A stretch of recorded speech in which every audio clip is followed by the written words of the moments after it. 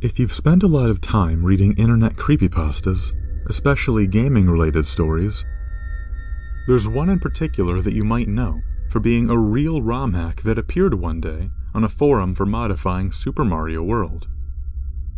It was filled with empty levels and threatening messages, but is most well known for being associated with a frightening image. A distorted photo of a red-lit face in deep shadow, contorted into an expression of agony.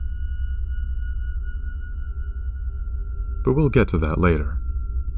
The point is, that image has risen to become one of the most famous creepypasta images of all time, and to this day, there's still loads of debate about where the image first came from and what it actually shows. For this video, however, I want to take a step back and talk more about the circumstances surrounding the photo's rise to fame, the hack itself, and the mysterious person who created it. Those details are often overlooked, and videos I see on the subject usually get a handful of important details wrong. In this video, I would like to set the record straight and explain the full story of the Mario creepypasta, and the mini ARG that followed.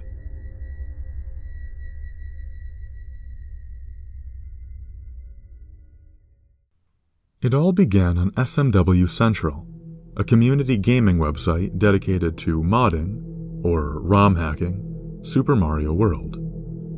The site has a section for archiving the various ROM hacks that people have made over the years, and anyone can submit their own hack as long as they have an account. When a hack is submitted, it goes to the public waiting to be moderated section, where it sits until a staff member chooses to either accept it into the main section or reject it, either for breaking the rules or otherwise being poorly made. On December 27, 2010, a user registered an account on the site and submitted their first hack, simply titled Mario, in all caps. The only information advertised on the submission page was a gibberish description and a single screenshot of a bland-looking title screen. It probably wouldn't have been noticed by too many people, if not for what happened the following day. The forum user Adam made a thread and explained that he had found and played the hack the previous night, while he and his friends were going through recent submissions to make fun of the ones that looked poorly done. When he noticed the hack simply titled Mario, he downloaded the hack out of curiosity, thinking it would be especially bad. But what he found proved to be more disturbing than funny. I want to make a quick note here and point out that Adam's story is fairly long, and makes a lot of specific references to things that might only make sense to people who already know a lot about Super Mario World. For the sake of brevity, I'm going to summarize the story in layman's terms, so anyone should be able to understand it. The hack's download contained two files, the hack itself, and a strange text document. When Adam opened the text, he found what appeared to be an endless stretch of garbage, random letters and symbols. On closer inspection, however, the first line contained the phrase, "Find me," repeated over and over again. Unsure of what to think, Adam moved on to play the game itself. Upon loading the ROM in his emulator, the first thing he noticed was that the ROM's header had been changed, which, if you don't know, is basically just the little text that pops up when the game is first loaded, as a way of making sure that the emulator or console is running the right game. This is actually pretty hard to change without using advanced tools, like a hex editor. So when Adam noticed this, he got his hopes up, thinking that the hack might actually impress him. But as soon as the title screen appeared, he began noticing things that weirded him out. The color palette for Mario was made dull and less vibrant, causing him to look sad in a way that told Adam something was wrong, like something had happened. When he moved forward and saw the intro message, he noticed that a single word had been changed from the original intro, replacing Bowser with Mario as the villain of the game.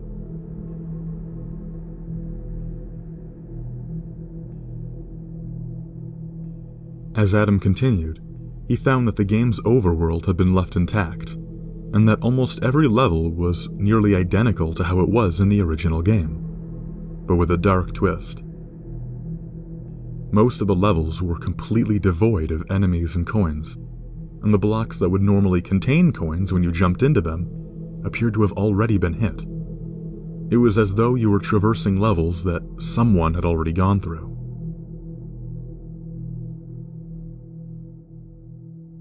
Some levels also had no music, and more dull color palettes. One level was completely transformed into a flat, barren wasteland. But the creepiest things in the hack were the messages. The names of the levels, and the message blocks that used to contain gameplay tips, had been replaced with messages that told Mario he was no longer welcome here, and to turn back from doing something. These included things that said, "Never come back,"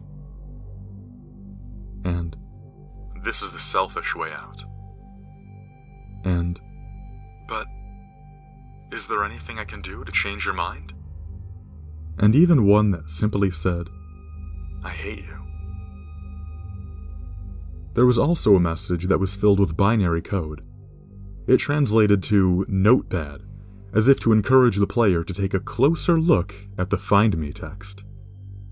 Throughout all of this, Adam described being increasingly creeped out by the contents of the hack, not sure what to make of any of it. But he pressed onwards, morbidly fascinated by the game, and curious to see what would happen next. Personally, what I find most fascinating about the hack is the contrast between the aspects that look lazily done and the aspects that seem much more carefully planned. After all, it's not unusual for new users to submit hacks consisting of barely edited levels, but it's extremely rare for anyone, even more experienced hackers, to know how and care enough to change the ROM header. And that's not the only example of these contradictions either. It looks lazy to leave the overworld the same, but not lazy at all to change the color palettes. It seems bland to remove most of the message block text, but much more thought out to take the time to convert messages into binary. It seems lazy to barely edit most of the levels, but not lazy to completely overhaul Yoshi's Island 3. Well, less lazy, anyway.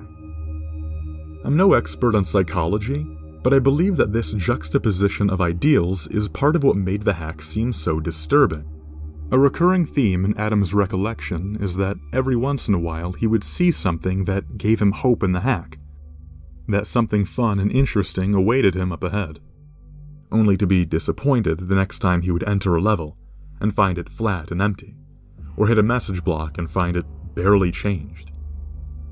By putting these occurrences side by side with things that seem more thoroughly edited, and blocks containing more original messages, the blander elements evoke a stronger set of negative feelings, both in disappointment toward the emptiness, and in teasing the player by prolonging the anticipation of what will come next. Not only does this leave the player waiting long for the other shoe to drop, but it makes them constantly wonder if it ever will drop at all. Unfortunately for Adam, however, it eventually did drop, by the time he reached the final level of World 1, the Fortress level. After running through another cryptic level, featuring a long corridor of message blocks containing the text, "Don't you think you've caused enough trouble?" over and over and over again, he reached the usual boss fight. In a small detail that I've always found incredibly interesting, Adam mentions that he won the fight in just 2 hits, and that it was the quickest he'd ever won that fight before, as if the power of fear and urgency somehow made him better at the game. But, during the victory cutscene, the message that usually appears was replaced with something that looked less like a congratulatory message, and more like a summary from an autopsy report. It read, "Victim number 1. Eyeballs were unable to be found. The victim was found lying on her carpet. Causes of death unknown. Hand marks with unidentifiable fingerprints were found all over the corpse.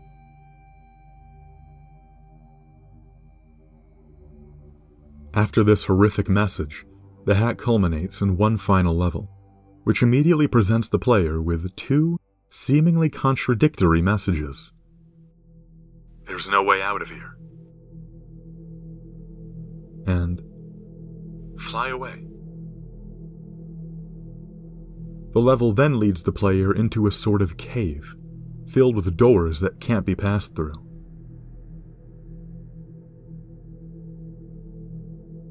A series of invisible pipes leads the player deeper into the cave, before blacking out entirely as the game crashes. You cannot progress any further. Adam's story concluded with him making a thread on the forums and documenting his experiences, as I've described up to now. He ends the account with his own personal interpretation of the hack. Mario had gone to the dark side, done something terrible, and possibly killed someone. His experiences in the hack were a representation of him atoning for his actions and coming to terms with what he'd done, before finally dying. He signs off by reminding the users of the site not to be too scared, as, "It's only a hack. It can't hurt you. Or can it?" And that's the original story of the hack. But our real story has only just begun. When Adam first posted the thread, most of the initial replies were from people not really taking it too seriously, and more or less making fun of Adam for being so dramatic. But things took a turn when the founder of the site, Kieran, noticed the thread and posted his own thoughts. He suspected that the mysterious notepad document that came with the hack was actually a different type of file converted into a text, specifically a JPEG image file. When he attempted to convert it himself, he uncovered a heavily corrupted picture of what looked like a strip of red light.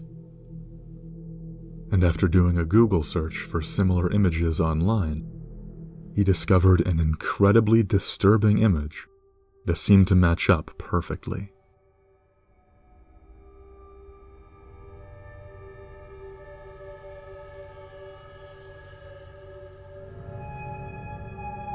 After Kieran shared his findings, the user Mew pointed out that the image seemed to eerily align with the hack's description of victim number 1.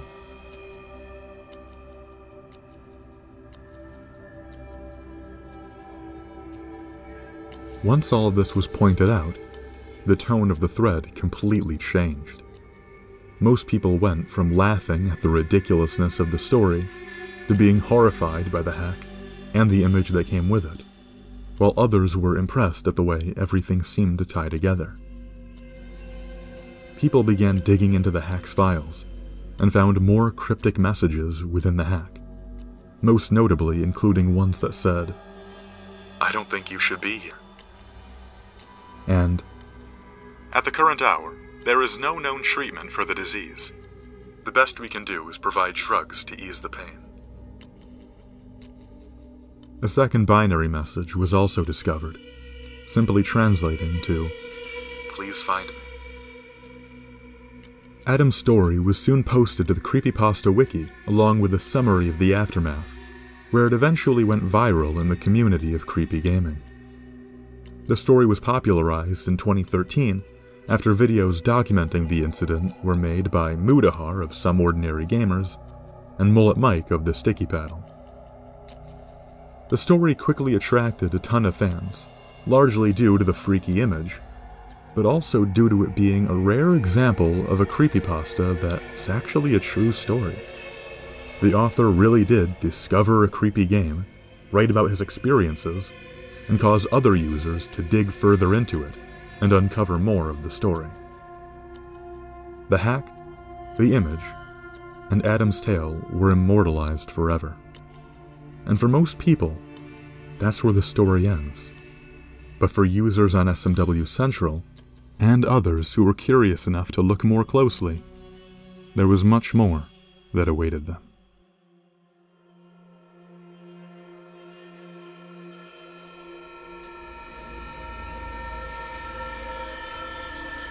Of course, the hack didn't come out of thin air.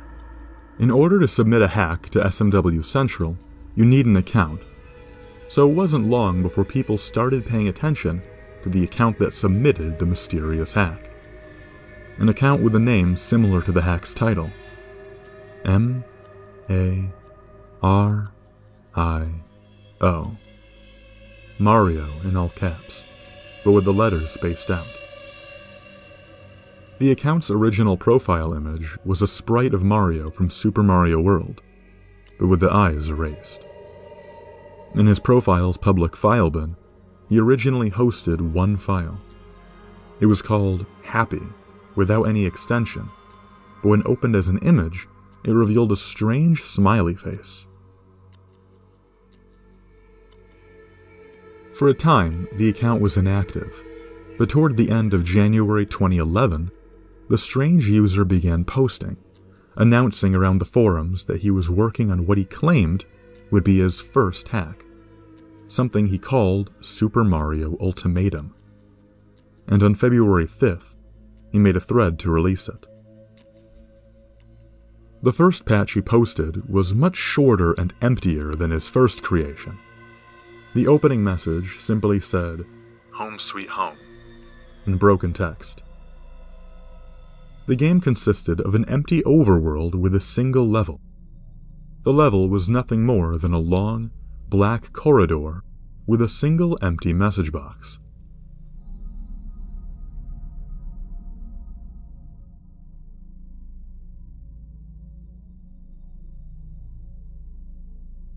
At first glance, this patch looked to be a fairly disappointing follow-up to the first hack, but when users looked through the game's files, more weird messages were found, including shallow water, more instances of the phrase "home sweet home," and another disturbing message that seemed to be a continuation of the list of victims.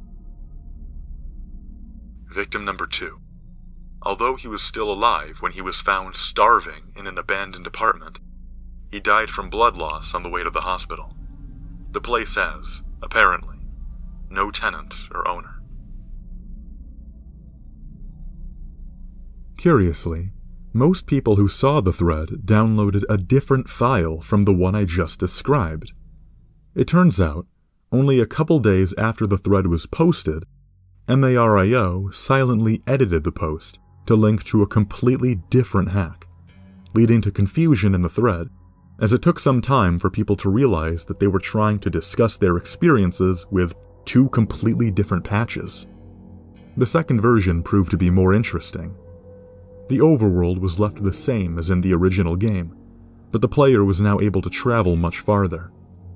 If you took the path to the right of the starting point, then you could actually beat the game. On this path, the levels are all unedited, with the message boxes being the only things changed. Many of them contain texts that are either nonsensical, such as "half full" and "here lies," flat out creepy and mysterious, such as "stained purple with blood" and "it's all lies, you shouldn't listen," or look to be isolated parts of a larger story. Messages that seem to fall into this category include, "Can't she take medication? She'll get better, won't she? I made a cake, Mario, but it wasn't for you. It was only a prank. And once we had made it there was nothing but a smile. But the doll wouldn't stop, so we ditched her. I miss her so much." Finally, there's one message found in the hack that's not accessible in the game at all.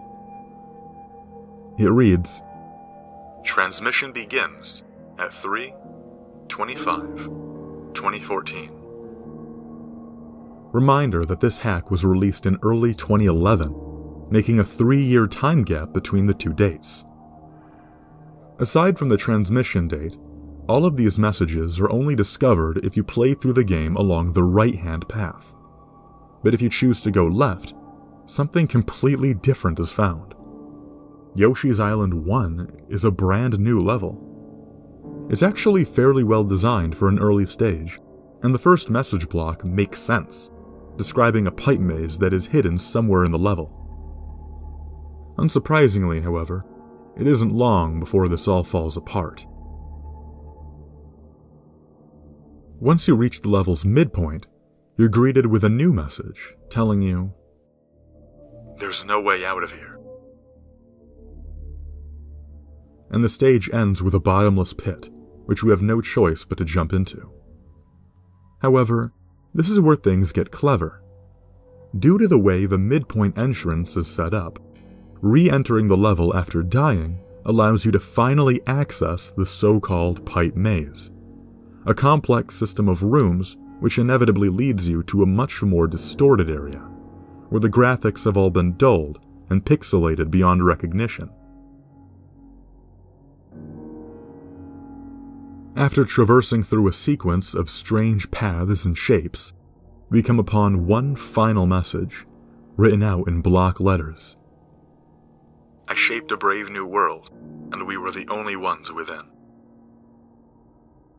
But now there is nothing. Come home."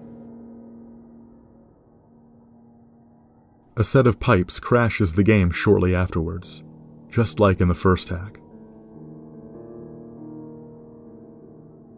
Personally, I don't think this hack is as creepy as the first one, but it does feel a lot more sad.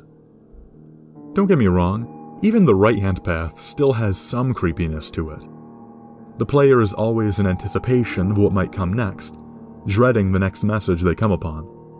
But since the levels themselves are the same, and a lot of the messages are either nonsensical or left blank, the feeling evoked is more like claustrophobia than actual fear. It's a very oppressive atmosphere. I think the site user Rameau's Nephew does a fantastic job of describing it.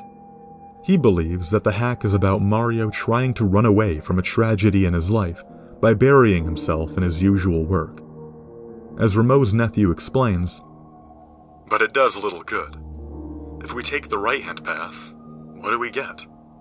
The same old, worn-out task we've done a million times. Only this time, it seems a lot more pointless. We don't seem to be questing for any heroic goal, just out of habit, and it's thoroughly lost its thrill. And all around us, where we would normally get friendly points of advice, Mario instead only sees, presumably imagined, insults, accusations, and painful reminders which fill him with regret. There is nothing to be gained on this path." He goes on to theorize that the left-hand path and the cave system is an elaborate representation of Mario disconnecting himself from the world around him, disavowing his former identity and ego in an abstract way. You can think of it as a form of suicide if you'd like, though that might be an oversimplification. I won't read aloud his entire post, but it's a pretty convincing and detailed analysis. I'll link to the post in the description of the video. After this, the creator took a break from making hacks, but continued to captivate other users with a series of more mysterious files that he would post to his file bin. Most of these files have since been deleted, but through methods I'll explain later, I managed to get my hands on many of them, and will be showing them off as I can. It began with a series of photos of caves, showing hulls and what looked to be parts of bodies. It was quickly realized that the images were taken from another creepypasta, the classic Ted the Caver, though users suspected that the images had nonetheless been chosen to represent the cave that was trapping Mario in the hacks. As time went on, however, the files he uploaded seemed increasingly disconnected, and users began struggling to make sense of them. In April, he advertised what he claimed was music he had written, but the files he posted were usually either downloads of other songs, or were the sounds of Morse code. When translated, the first one said, "Hello? Yvette? Are you there? I have to tell you about something very important. It has to do about Catherine. I am worried about her. Another Morse code file apparently translated to, "It's too late for her. She's gone. Blood." Some of the audio files published by the account were even deeper than this. Several of them would sound like gibberish at first, only to reveal strange imagery when viewed as a spectrogram in any audio software. One such file showed text.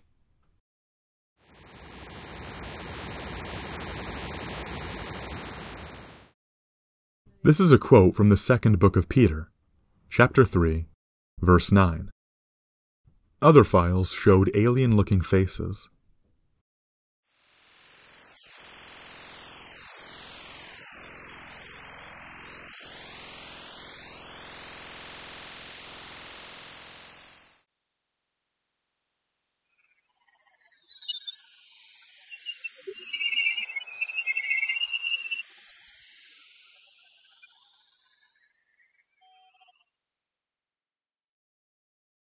Both of these images were taken from the website Yvette's Bridal Formal, an incredibly bizarre website that could honestly warrant having its own video. Other audio files showed more creepy images, though I couldn't track down the sources for all of them by myself. Another interesting file he submitted was this video, entitled My Home.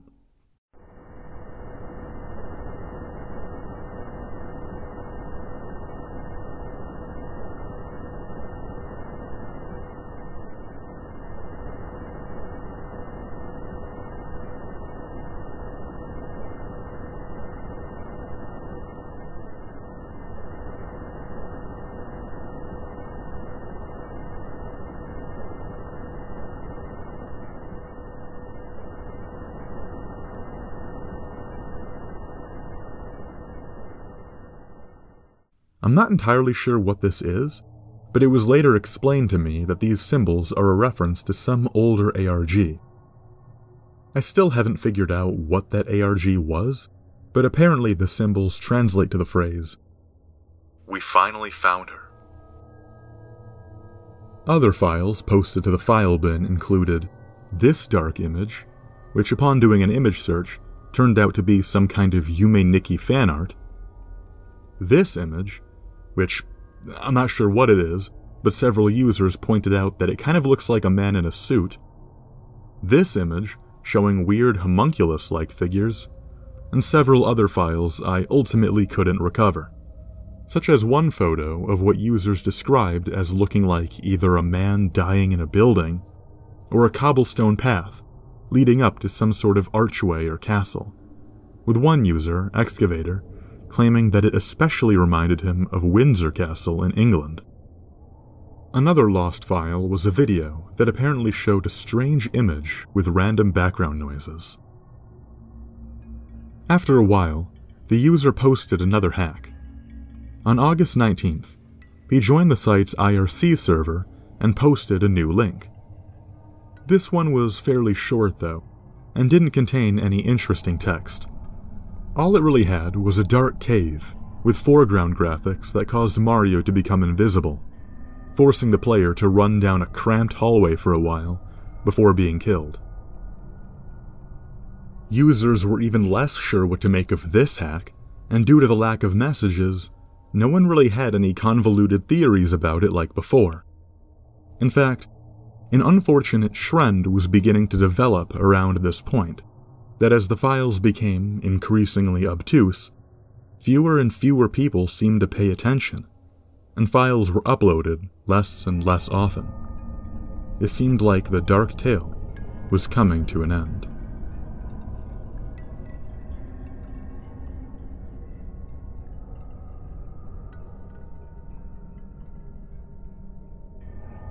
I'm going to say right now that from here on out, this is where things will start being much less creepy, and everything will ultimately be explained, albeit not exactly in the most satisfying way. If you like the mystique of the affair up to now, and you don't want that to be ruined, then now might be a good time to leave the video, but I thank you for watching all the same. Anyway, as more time passed, the files submitted by the user started seeming less creepy and more random, as they looked more and more like disjointed references to internet culture. This trend started with a series of images featuring Rainbow Dash from My Little Pony, with her eyes blacked out. People found this more funny and kind of silly than actually all that creepy. As this continued, users discussed being disappointed by the silliness of the newer files compared to the disturbing first couple of hacks, and even when MARAO did upload something that was genuinely creepy at first glance, users would still be disappointed when it was discovered that they were just taken from something else, like with the Ted the Caver photos. In fact, even the frightening Victim Number 1 photo that launched the hack into fame turned out to be stolen as well. As the user Vic Rattlehead discovered, the image actually came from a 2009 4chan thread in which people were claiming that the image was haunting their computer and making strange files appear on their desktop. The story and mystery of that image is honestly another beast entirely, and it's very possible that I'll make a video focusing solely on that photo, as I just don't have the time to cover it all here. But the point is this: the jig seemed to be up, and MARAO himself appeared to realize this too. Throughout late 2011, more and more of his posts appeared normal, as though he had given up on being creepy and was now trying to participate in the community just like anyone else. He occasionally posted images and artwork that looked fairly ordinary, as though he was using his profile as a substitute for Photobucket, and he even made a goofy, out-of-character comic, joking about people's reactions to his puzzles. He wasn't completely done yet, though. On Halloween, he seemed to go for one last hurrah. He deleted every single file that was in his file bin, hence why some of them are lost now, and uploaded one new file, called hello.mp3.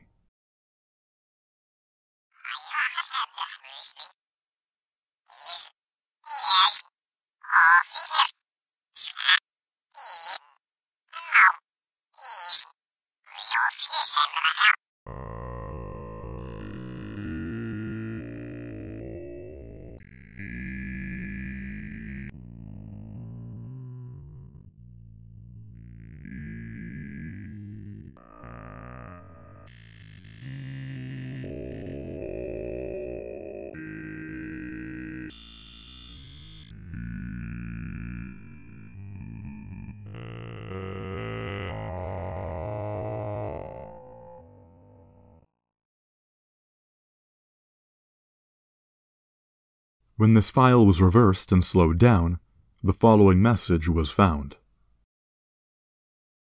I have a message for you.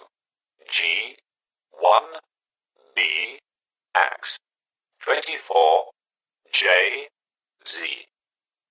YouTube had better hurry up.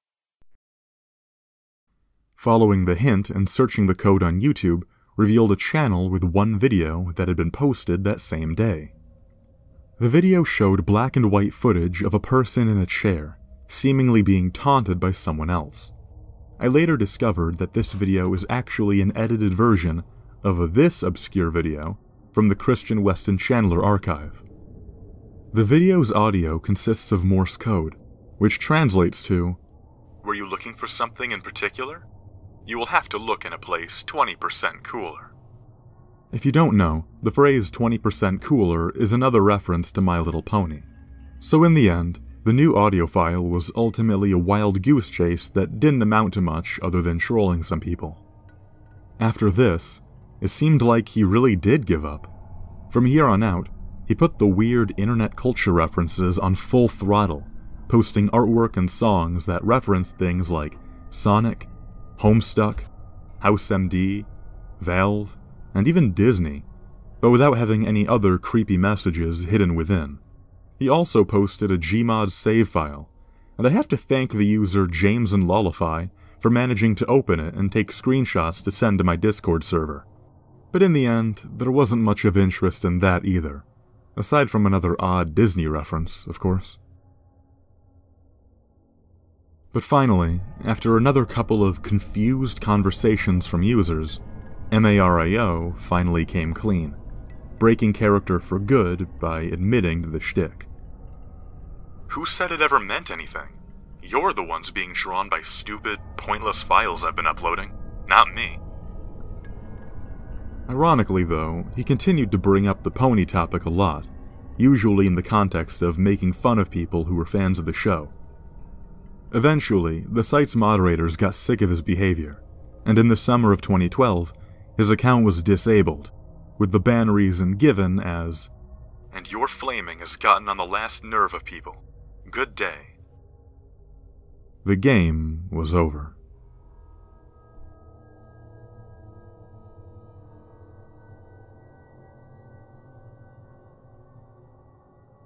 Before I continue, I want to briefly provide some context about myself for a bit.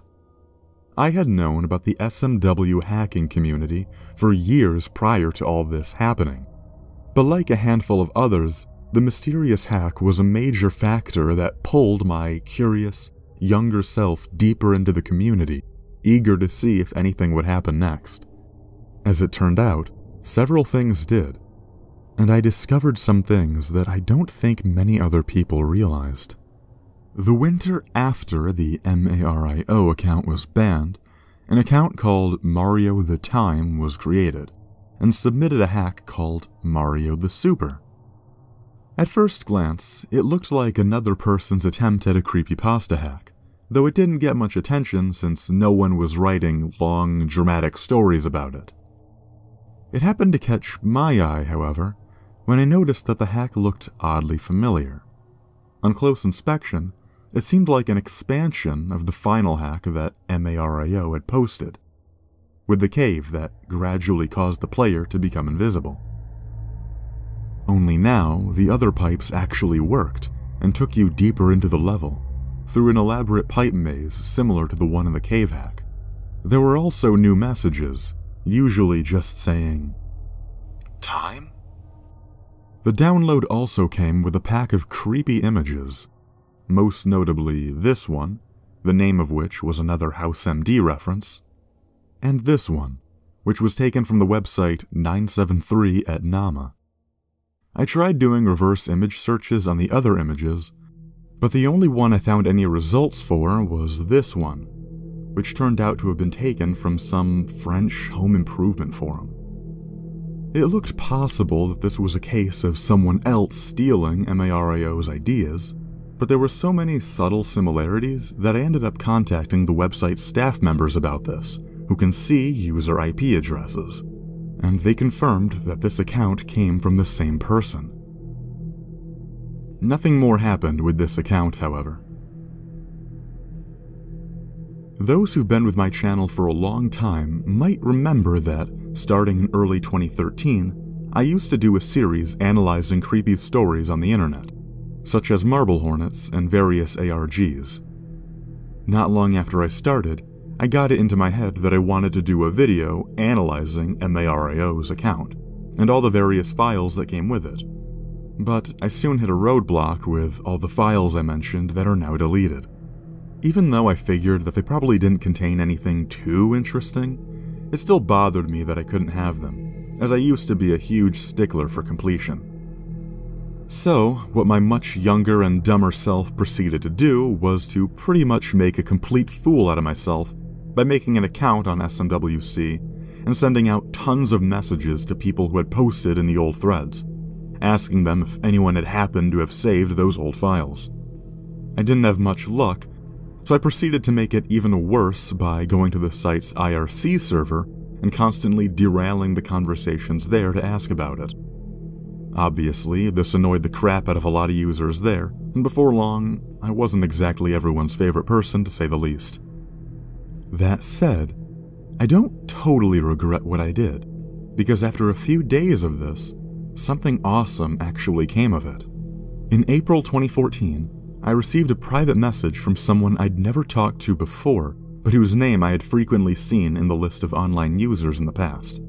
I won't reveal his username, as he requested to remain anonymous, but he asked me about the files I was looking for, and claimed that he was MARIO. I was extremely skeptical of the claim, but after some investigation, I found tons of evidence in his favor. First off, his IRC host mask, which is basically the IRC equivalent of an IP address, perfectly matched the host mask he had used back when his original account was active. Second, he had most of the missing files that I was looking for and sent them to me. He even sent me some things that he couldn't remember if he actually got around to submitting, such as this unsettling image. And third, he had answers for all of the questions I had time to ask him, and many of his claims were verifiable. It was he who told me where the obscure YouTube video came from, something that nobody writing in the threads ever stated. And when I asked him what inspired the victim number 1 message, he immediately pointed me to an old MotDef video that had an extremely similar title and description. He even told me about his account on the site that he used years before the creepypasta happened, and when I asked the site staff about this account, they once again confirmed that the IP address is matched. I eventually made up my mind to believe him and started interviewing him. The first thing I asked was what inspired the whole experience. He explained that back when he was much more into creepy things, he would get sick of seeing stories that tried too hard to have ridiculous or long-winded narratives to the point of diminishing any fear factor that the story might otherwise have. He wanted to create something where the horror was more subtle, less overtly scary, and more just something that makes the player feel odd and uneasy. He also wasn't a fan of gaming creepypastas that were unrealistic, relying on the game consoles doing things that were impossible for their hardware, like how the Ben Drowned story includes references to reversed MIDI files. He explained that his counter to this was to create his own creepy game in the form of a real ROM hack, pretty much making it as believable as it can get. The first level specifically was inspired by a 4chan post that discussed a story about Luigi traveling through the empty and barren levels after Mario had already completed them. Beyond that, however, it turns out that not much real thought went into the hack's narrative. Most of the message boxes were edited somewhat absent-mindedly by simply making random changes to the messages that were originally there, though some of the more unique and thoroughly edited messages were inspired by personal events from his life. For the most part, everything in the hack was put together fairly randomly. He included the frightening image with the submission because he wanted to add another layer of mystery to the hack, and chose that image specifically because it was one of the images that frightened him the most, not even realizing that people might connect it to the victim number 1 message. His original plan was to just submit the hack and then never log on to the site again, but of course, plans changed when Adam accidentally popularized the hack with his story. The emptiness and darkness of the sequel hacks he posted were based on something he submitted to a level design contest he had entered years earlier. The rest of the files he uploaded after that were chosen more or less randomly from other things he was into at the time, and I lost direction pretty quickly. I asked him if there ever really was a story that he was trying to tell with the hack, but he made it pretty clear that that was never the case. He said that even when he started making follow-ups, he knew he never wanted there to be any conclusions, since the story making any amount of real sense would destroy the unsettling feelings of confusion and stress that he wanted to linger. And as for the 2014 transmission date, there was no plan for that other than him wanting to give himself a large head start for something that he could take some time to prepare for. Ironically, the head start was so large that he ended up forgetting about it. Eventually, he had to go and gave me his contact information in case I wanted anything else. I ended up not really taking him up on that too much, since he'd already answered all of my big questions. I did send a follow-up email a little while later with a list of the names of the other files I was missing, but I never heard back from him after that, so I just left him alone. Coincidentally though, while I was working on this video, I started seeing him comment on other videos and answering questions about the hack under a burner account. And I'm pretty sure it's him, because the information he's giving out agrees with everything that he privately told me almost a decade ago. I took viewer questions on my channel and in my Discord server and tried to reach out to him once again, and he was kind enough to respond. He made it clear that there weren't any major leads that people missed out on, and any accounts other than the ones I've mentioned are unrelated to his work. He also reaffirmed that people shouldn't read too much into the messages he wrote, as they were entirely the result of him making things up as he went along as a bored teenager. Most of the other questions I received were ones I already answered earlier, thanks to our old IRC chat. I eventually thanked him for his time and told him I appreciated what he had done, and left it at that. And so, there you have it. I recognize that it might disappoint many of you to learn that there was never actually any grand story behind the hack or its files, but I'm hoping that we're all at least happy that there were never any real victims. In the end, all of this was just someone trying to have a laugh on the internet by creeping some people out with a weird and obtuse fan game. He never expected his work to become popular, but once the story exploded, he took advantage of his newfound fame for a while with more files and more hacks, before ultimately losing interest and moving on. I see where the guy is coming from, really. And I will say, I did learn a valuable lesson from this when the guy first reached out to me back in 2014. I spent hours poring over the files he submitted, desperately trying to make sense of it all, convinced that the creator was some kind of mastermind aiming to tell the world something through the files he posted. But when I ultimately learned the truth, it immediately seemed so obvious in hindsight.